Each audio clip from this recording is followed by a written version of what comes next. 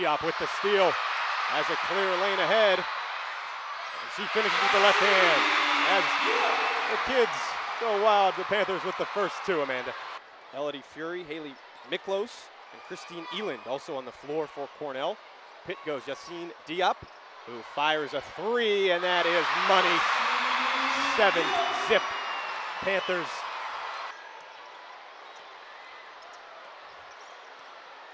Walters, good pass, dribble, three ball, got it. And that's where Elena Gribble is money. Janae Dennis, 0 of 2 from the stripe. Kids Day crowd cheering their Panthers on. Gribble again. Back-to-back threes for Pitt. They have their first lead since it was 7-5. Sophomore from Minnesota, able to finish the three-point play, and Cornell back on top. Oh, good give and go. Walters inside the Nelson. That's how you draw it up. And that's exactly what I talked about. The bigs of the Panthers are such great distributors on this team. You don't have to be a guard to be a good passer on this Panther squad.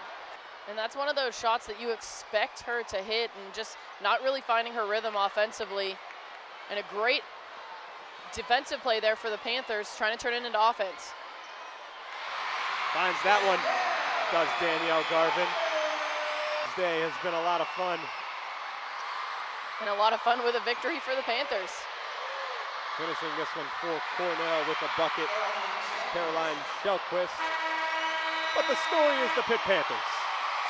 They improved to 2-0 on the young season with a final victory of 51-39.